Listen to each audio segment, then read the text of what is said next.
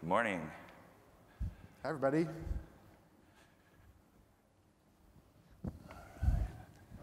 Just got my questions over here.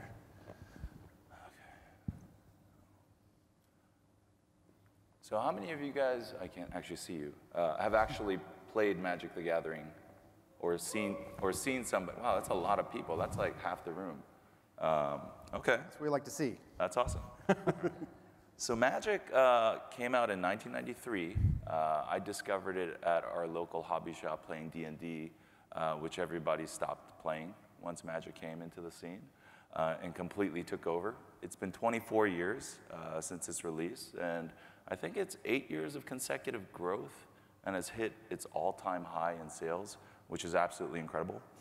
I know you guys are wondering, why are we talking about Magic? Min set up a Magic tournament and happened to rig it and win it.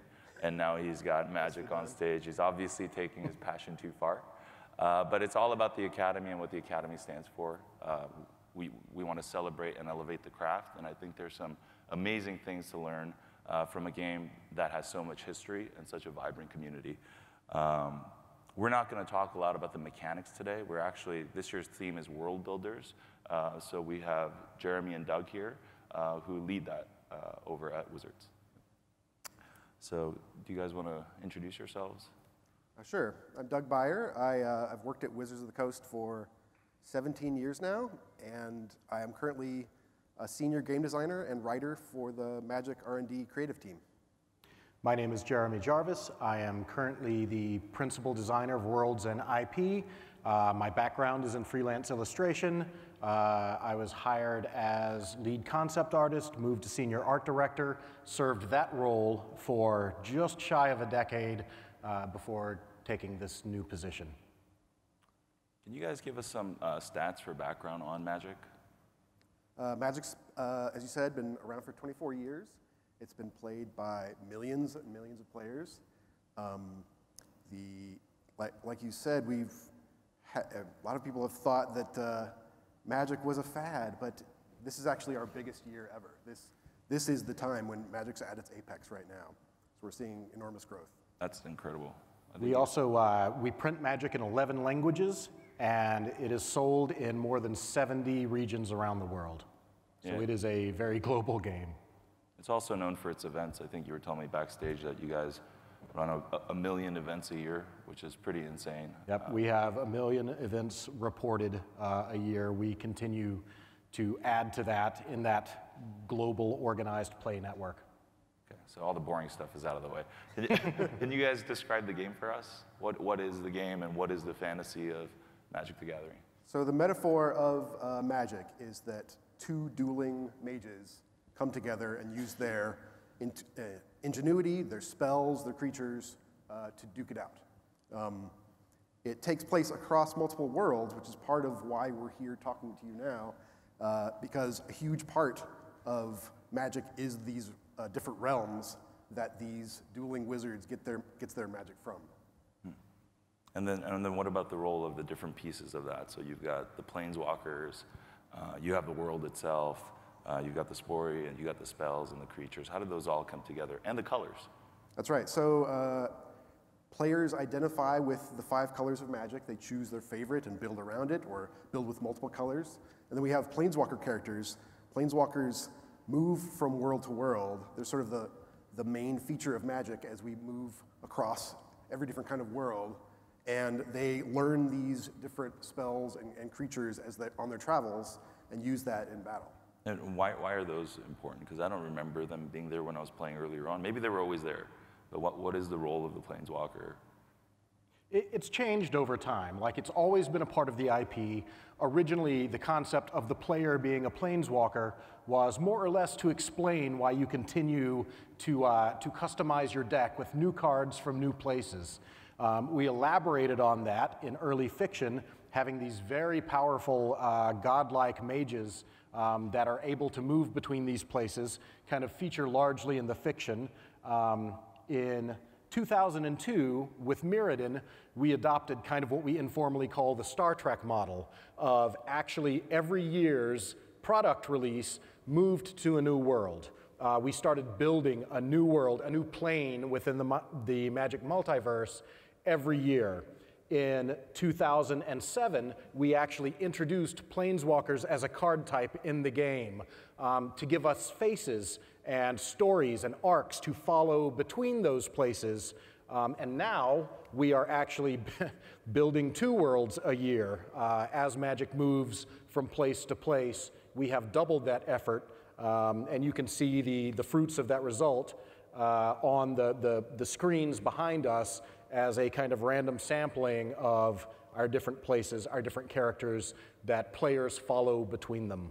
And what makes a Planeswalker special? So in a way, the worlds of Magic are what gives it its diversity, what gives it its freshness every year, and now every 6 months. Planeswalkers are the touch point. They're what you can recognize it and grab onto. I'm excited by this. Chandra makes me happy, or Liliana, and the adventures of that Planeswalker will follow throughout the IP as we go from world to world. So they're able to, their unique power is to be able to planeswalk between these different planes and gather magic and therefore be the kind of heroes of the game. Even in a world where there's plenty of magic, these planeswalkers are the mages of mages. And would you say that that's something that may have enabled narrative for the game more strongly? Yeah, so once we had, like Jeremy said in 2007, introduced Planeswalkers as a card type within the game, that made it so much more real to players. They can own this character, they can focus on them, and that gave us the opportunity to build more narrative around these characters. So now we don't just hear about what big conflict is going on in this setting that we're focusing on for 6 months, but also what's going on in Chandra's life. How is she growing and evolving over time? How are the events of what you see in the card set affecting these characters and creating a continuous narrative? And how are the stories told on the cards? Is it just on the cards that the story is told, or is the narrative taken in other places? I've been enjoying hearing some of the other talks talk about how we only have a AAA video game and it's hard to tell stories in that medium. Our medium is this big. And non-sequential. Right, and it's shuffled. So it's a challenge to tell stories in this medium. So we do infuse the cards and the settings with as much of the feel of a world as possible. Like all the limitations that card size gives us makes it so much more important to have the feel of depth. Mm-hmm. The feel that there's this entire world going on that we're just seeing little pieces of through the cards. That is also supported currently with weekly web fiction. It's something that I don't think a lot of other people are doing. We think about stories as kind of levels or rings of engagement. The non-sequential card game is only going to give you that very top touch point. And we game that as best we can within our randomized booster packs. We have story spotlights, cards that are very story relevant, that really capture a moment in time that we want players to know. A watermark and a URL printed on the card paths you to that weekly fiction. Beyond that, our rarity structure is common, uncommon, rare, and then mythic rare. One of the things we've recently started doing is, I call it the KERM model, common, uncommon, rare, mythic. Using that rarity structure to try to tell the most people most of the time the things they need to know first. For example, Planeswalker characters, the actual cards, are mythic rares. They're very good cards, very powerful, seen pretty infrequently if you're just cracking boosters. So we find a venue at common, which you're going to see very frequently, just to show the character, right? So that first takeaway is like, oh, Jace is here. We just show him doing some random thing. At uncommon, what's the next thing I need to know? Oh, well, Jace and this other character really hate each other, and so on, so that as people crack boosters, they're kind of learning as they go. And this is the kind of technique that we've evolved and iterated on over years. Yes. Part of Magic's strength is that, my career has grown with Magic. Jeremy and I have worked together for 11 years just on the same focal team. And so we've found these techniques to use the structure of the game itself to help deliver a kind of sequentiality in a shuffled medium. And there is a lot of structure to the game too, like even in terms of the colors, they all mean different things as well, right? Certain colors have different types of characteristics in. Right, each color has its own ethos, and it has both sort of showy values, like red is about fire and dragons. It also has personal values. Red is about rebellion and independence and freedom. So each of these colors is built into the design of the game, and it's hooked into the mechanics, but it also creates a foundation for character, for story, I mean, we just love putting Jace and Chandra in a room together, a blue mage and a red mage. They're opposite on their color pie, and they're opposite in story. They create instant great conflict. And was this always important? I know it was an iterative process, but I remember when I was playing as a kid, the stories weren't important to me back then. It was the individual cards like Shivan Dragon or Sarah Angel, this is so rad, and then you crack another pack, and then you would go to different places like Arabian Nights and Ice Age, and that was all cool and very distinct, but I didn't remember the story part.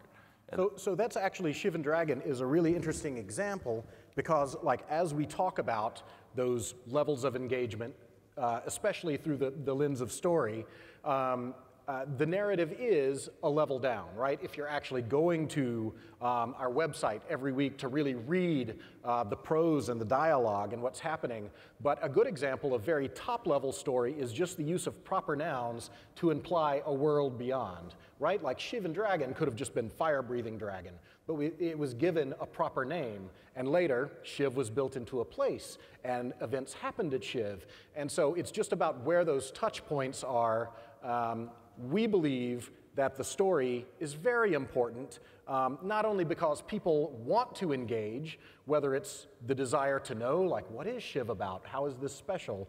But primarily, when you release so much product over such a long time period, it helps give personality, identity, and purpose. It makes it a, just like there's a story arc, it gives it a product arc, so it's not just more and more and more. And so that is the real value of, characters with faces and backstories and personalities to propel you to the next setting, to the next product.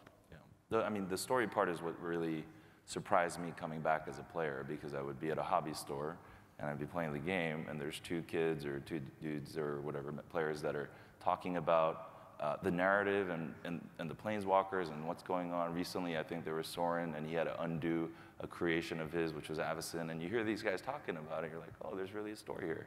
And then Zendikar, I think you guys, if you could talk about Battle for Zendikar and how that actually really, I saw it physically happen at a GP where the Eldrazi, these giant creatures came and literally took over.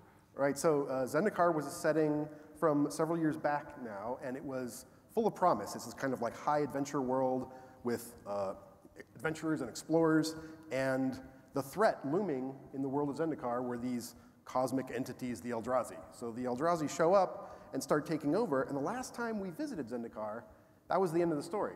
The Rise of the Eldrazi was the name of the set, and they rose, and we turned the camera away from Zendikar. So there was a battle still to happen there that we wanted to come back to and resume and see the end of.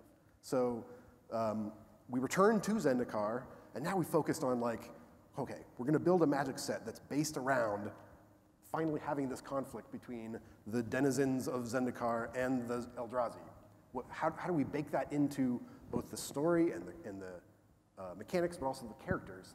We had our cast of Planeswalker characters come to Zendikar, come to the aid of this world, this beautiful adventure world, and fight back these alien entities. And you can see that in the mechanics when you draft Battle for Zendikar.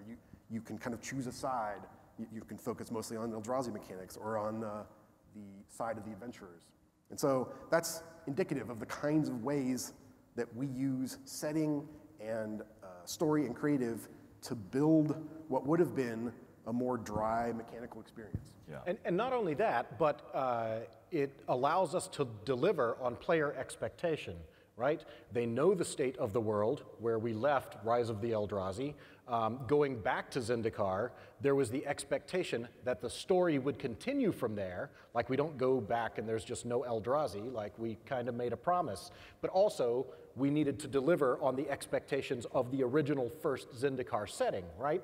There was still landfall, there were allies, and so it's this kind of balancing act to not only acknowledge player expectation, but to really make them happy, to really work within that space and give them what we believe they are anticipating and really wanting. And what was amazing for me was just how physical it felt when the Eldrazi actually took the Pro Tour. Like every deck in the meta was basically Eldrazi, and it was putting in real life what the story was, which the players were super happy about. Can you guys talk a bit about the creative process? How is Magic made? What is the team like, and how far do you look ahead? And So we both work in R&D for Magic, and that's a group of about 50 people. And our section of it is the creative team that focuses on the art, the story, the world, and flavor. And there's design teams for each Magic set that have representatives from creative on our side, design and development that focus on the vision for the mechanics and how the gameplay is going to work. And we ship. Magic ships. We've had continuous products every year for 24 years. So we have a very tight pipeline of content, essentially, of different kinds of gameplay that's always going on. Right, just let me jump in really quick. That worldwide organized play network, like we are working backwards from simultaneous global release and working backwards from that, from the amount of time it takes to localize into those other 10 non-English languages. Working back from that, you know, it is very inflexible because for organized play, tournament organizers have rented venues years in advance. Like, we do not get to slip by a day. And that is, you know, when Doug says we ship, that's why.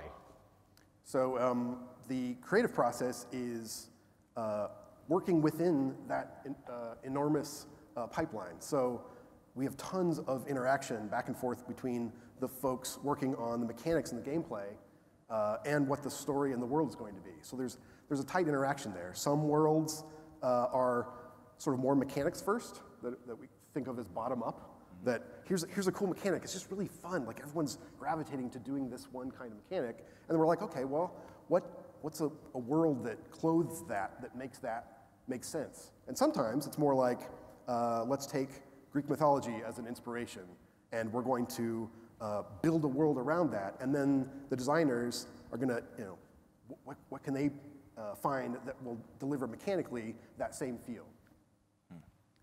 So what is the ship schedule like? You guys ship, but how often do you ship? Like, how many worldwide drops are there? There's a major release every 3 months, and there are minor releases just about every month, forever. And how many cards have actually been made in Magic? Over 16,000 mechanically unique cards. Wow. And if you want a job at Wizards of the Coast, you have to just be able to name them all. Yeah, you have to just know them. Not really. It used to be true. So many cards, you just throw 2 random names and it's probably a card, right? That's right. Well, and that's an interesting point. I mean, think about being in the 24th season of a TV show. You know, think about The Simpsons trying to, like, what has Bart not done yet? That sort of thing. So we have to work with tons of talented people to have a constant stream of great ideas of what's going to be resonant, what's going to be exciting, what doesn't step on the toes of something we've already done. And I mean, we're always looking at what makes the next release feel different and fresh compared to the previous release. How do you guys do that? We first of all, we have learned to be protective and covetous of the space we have. And I mean that both literally and figuratively. Like, there are some great mechanics that are too verbose to fit on the cards, right? Cards are made of millimeters, and we're not going to fix that. And as long as we are printing, those millimeters are a fixed and known quantity. And it's not just the mechanic length in English, what happens in German. So, you know, we'll talk about constraints coming up a little bit. There's a little taste of constraints. We do that in the creative space as well. An example is, you know, if we know that coming up, we're going to need a certain visual motif or a certain narrative motif, we will kind of carve that space out for ourselves and throw a long pass to future us of like, don't use feathers here. We're going to need that in this upcoming guild or whatever it is. And so we have, we not only need to stay off of the last thing, again, because we, especially going to 2 worlds a year, we need to get players twice as excited, twice as often. We really need to feel fresh in the difference between Battle for Zendikar, and then the dark tone and mood of Innistrad, and then optimistic Inventor Kaladesh, and then what's going to happen in Amonkhet. And so we are trying to swing that pendulum to keep things fresh and exciting, and we've learned to get really stingy with the space that we have and plan it out pretty meticulously. I remember asking name and flavor text writers not to use the word bridge on a card because I knew Return to Ravnica was coming up. Like literally, we were holding on to urban-sounding words, city words, because we're going to go to a city world, and I didn't want to spend that ahead of time if we knew we were going to get more bang out of it in an upcoming world. I mean, it seems like there's really high intention, but there's also the deadline. Yeah. So what happened? I mean, sometimes there must be mistakes. Nope. Funny you should mention that we just never have. Yeah, it hasn't come up. I don't know what you're. Let's go. Next question. I mean, there's incredible pressure on making a fun game on a time limit. I mean, that's always been true. We have very talented folks working on this all the time who have contacts with our players all over the place. So things slip through. It's just the way it is. We always talk about how the player base outnumbers us by a factor of 1 million or something. So they're going to find connections and combos in cards that we weren't able, with our resources internally, to map every version of. They find a version of a deck that is more degenerate than we had enough time to discover and prevent. Yeah, it turns out gamers will game. That's true. They will find the exploits. It's true. On the creative end, I think we're lucky in that we get to work pretty far ahead most of the time. We're not making last-minute changes to worlds the same way that last-minute changes might happen to mana costs or power and toughness to make sure things like that come through. I mean, there's late art pieces for sure. Yep. There's snafus of various ways in any kind of work pipeline. Well, I was going to that. So on the art side, what is that pipeline like? The art of Magic has gotten really good over the years. What's been driving that? So what's been what's been driving that is, so far as aesthetically, the desire to, again, really make these, we talk about Magic visuals as immersive. That's probably funny to a lot of you that actually get to make more immersive experiences. But for that postage stamp we get, we are doing our damnedest to really sell that this is a place and a time with a feeling and a conflict, and there are characters, and they are real, and they function within this, and they interact in interesting ways. And so, that is the talent that we pursue, and it is all outsourced. I have 2 internal concept artists who are excellent, and then the rest of all of Magic art, and we currently commission between 1,400 and 1,600 pieces of world-class fantasy art a year. That is all outsourced to a global talent pool. And what we're looking for in that talent pool is the ability to make people believe in these places and in these characters.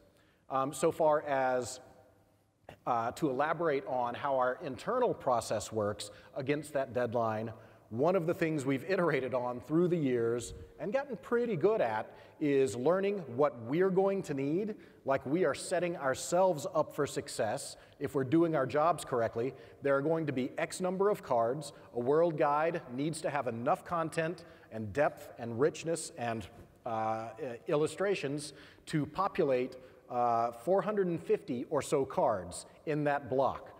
And so we phase our own work to get us to the next milestone that sets us up for success with the next milestone that sets ourselves up for success.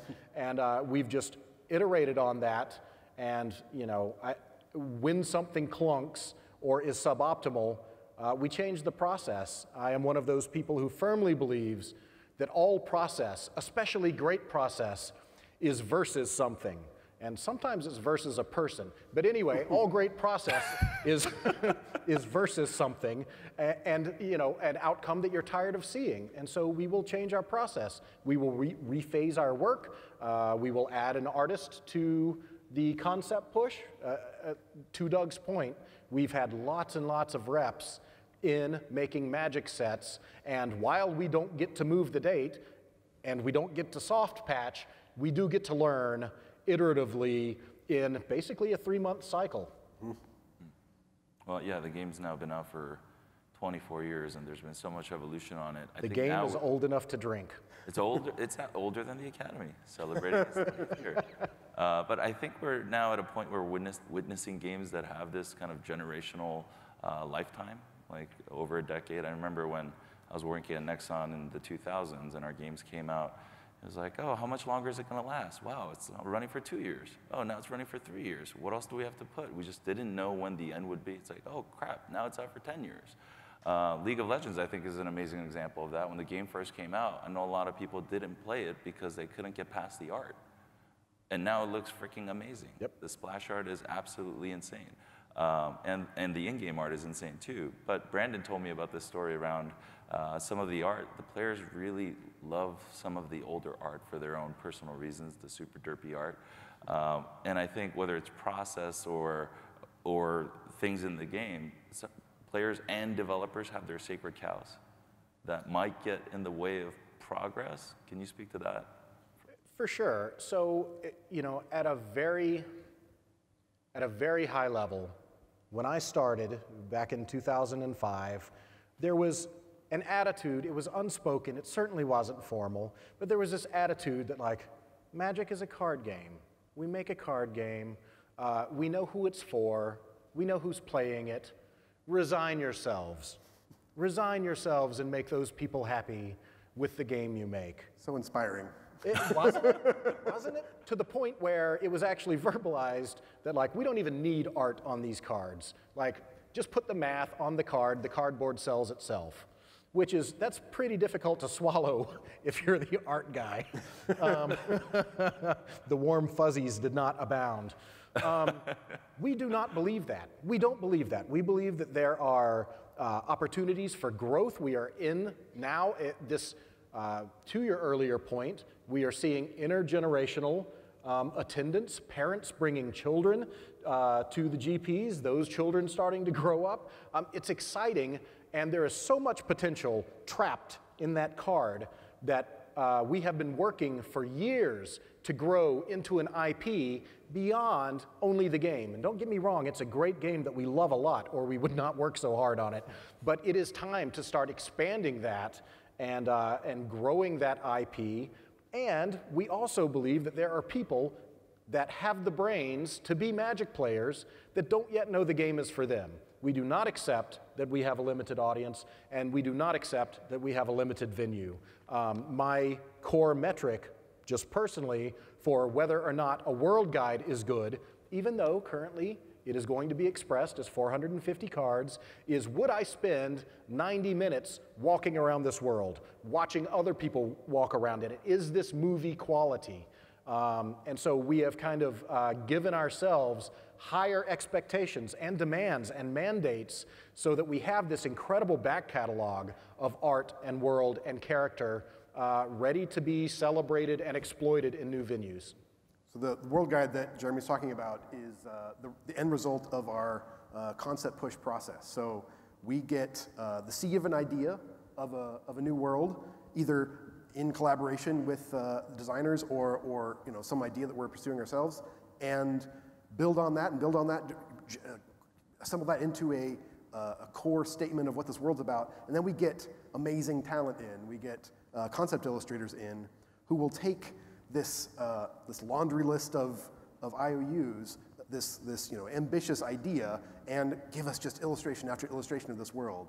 Then that process gets winnowed down, and then there's like thousands of words of lore and story and world-building text that's written by internal writers, and that becomes this document, this world guide.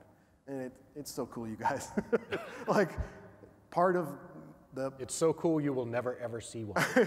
They're also, you have to sign a whole bunch of things in order to see one. I want to see one. I have to see one. Nope. Sorry. But that's the Bible that underlies everything that's going on world building wise for that setting. And so the process from there is once the card set is ready, the mechanics are laid down, the gameplay is figured out, and roughly speaking, the cards have mana cost, they have color assigned, but they don't have a concept yet. It's, this is just a bundle of mechanics. And the next step then is to, for our team to write concepts, like little stories about each card almost, that describe to the potential artist, what is this thing? Is this a flying drake? Is this some kind of mage who's learned how to fly? Is this, there's many options for any given set of statistics, but that's when the kind of rubber meets the road. That's where the mechanics and the world actually meet. And then that's when the art directors commission out these concepts to our huge pool of talent around the world, and we start seeing the art come in. That's super exciting. We could see the sketch stage come in first, and it's like, okay, either, maybe we want to tweak a couple things about it, or it looks like it has flying, but it doesn't really have flying on the text, so can we ask the artist to kind of mitigate that look or whatever? And then the final art comes in, and it gets married with the card, and that's when it becomes, then it's reflecting the world building behind it. It's part of that setting. How far do you guys look out? What's that? How far do you guys plan for with this process? Just about every set, it goes through at least 2 years of work, but we have plans for chronology of sets that go out. I think the farthest out we have right now is something like 2022. 2020 right now, and next month we start working on the next 2 or 3 years. I'll clear my schedule. Oh yeah, by the way, I'm going to set up a bunch of meetings. Okay. Can we just figure out our outlook right here while we're on stage? I have to make sure I can make that. I mean, it's really interesting because I remember, working on our games, we wouldn't look past like a year because we just didn't know. And now that you're in a 10-year game, you're going to keep it going for longer. You're basically what was one of Wizards' values, stewards.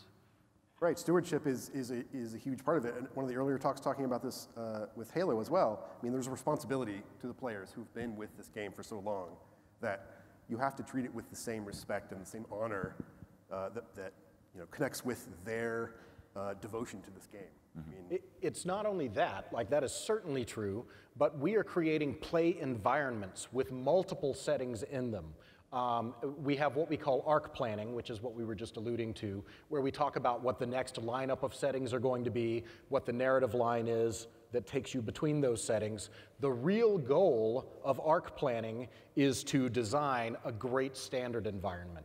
Where we don't want to find ourselves is we make this really incredible setting, and we go to make the next one, and once it's time to start thinking about it, we're like, oh God, we can't do any of the things we want to do now because we were short-sighted. And so planning, not only set to set and arc to arc, we are trying to create healthy environments that represent a period of time. And so we have to think in longer periods of time. Right, I mean, think about making chess fun if it had 16,000 different pieces. That's the kind of work it takes to make sure that that's part of the stewardship, is looking at, if we introduce this new mechanic or this new theme or this new world, is it going to interact well and stay fun with the other thousands of Magic cards that players already own? So Jeff Kaplan yesterday had a really great talk, and he was talking about the maps of Overwatch and the intention that they put on it. They wanted to create an optimistic, really positive feeling world, but they also wanted to take players places, and they took inspiration from great vacation spots. Where do you guys take inspiration from? Where do you draw from to take players to different places? Everywhere we possibly can. Some of it's our own desires as fans of not only Magic, but other properties. Theros on the screen behind us is an example of how we will, what we call trope clusters, where there are rich genre centers or trope clusters. Yeah, let's do Magic does Greek mythology. There are other times where the inspiration is what we call bottom up, meaning there is a mechanical desire. One of the game designers has a great idea, and we need to figure out what best skins that. A very loud example of that, for those of you familiar with Magic, is Ravnica, right? Ravnica's elevator pitch was not, let's do medieval Prague Guild City World. It was, that's not even a very good elevator pitch. It was, hey, 10 two-colored groups. What setting would best represent 10 two-colored groups? And then we solved that from the bottom up so that to the end user, these things are just the same. Of course, Ravnica just means two-colored guilds. And of course, Theros just means enchantment matters and monstrous and gods, heroes, and monsters. But yeah, we will take inspiration from anywhere available. What are worlds that you guys have kind of explored and gotten really far on and potentially just decided this is not right for Magic? What places don't you go? There's, every time we do a concept push, when we have those concept illustrators in, there end up being 2 or 3 ideas that are like, that's cool, but that's not here. That's not this world. It doesn't fit here. But man, we should save it because we're going to have releases forever. So no good idea is wasted. It's just a matter of like it might have to wait a decade for it to come to light. I mean, it took a long time for Magic had, before the first Innistrad, Magic I think had like 2 werewolf cards or something like that, which is kind of amazing. Like it's kind of a basic trope of Gothic horror, the werewolf, and the idea that it has 2 states and wolfs out, but that just hadn't been explored. And it was part of the power of Innistrad that was like, let's find those places that just Magic has not touched yet, and go deep into them. And so whenever there's an idea like that that just hits the cutting room floor, it's not we scoop it back up off the floor, and it might seed another whole idea for a future world. Right. We have also gotten pretty good at spidey sensing when a premise is not appropriate for us or will not scale. Like, there's not enough content here to make 450 cards. Well, okay, if it's still good, we'll find something else and do a mashup. Or some entire world premises just don't work for our game. Like, because of the 5 colors, because of the game's resource system, which is 5 basic land types, if we can't get 5 basic land types out of a world concept, Magic can't do that world, or we have to find a really unique and interesting twist on it, and then you get into the conversation about how interesting and great are not always the same thing. And so then we have to watch that. But we're pretty good at not pursuing something too long and then being like, you know what? This was never going to work, was it? It's like, nope, I don't know, anyway. This world can't have a swamp. Uh-oh. Right. That seems like a problem. So we're almost out of time. I really want to touch on this topic of constraints. We decided to call the talk Windows into Worlds, which I felt was very right for what you guys have. But you've created really big worlds and amazing characters. How do you guys embrace those constraints? What are the challenges with it, and what have they enabled? I'll tell you the most important secret to working within constraints, especially when you are ambitious and put a lot of pressure on yourself to deliver. Get through the stages of grief and get to acceptance as soon as you possibly can. And then, once you're in acceptance, learn to game the space you have. Learn to game those millimeters. That is the very top line answer. Yeah, part of what we've learned over time is maximizing the art box.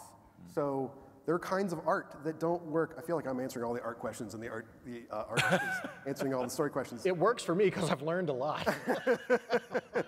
And here's how I do Jeremy's job. So maximizing that space to make sure a piece of art is effective when it's just over 2 inches wide. So we've learned the techniques of focusing on a very few number of figures in that piece of art.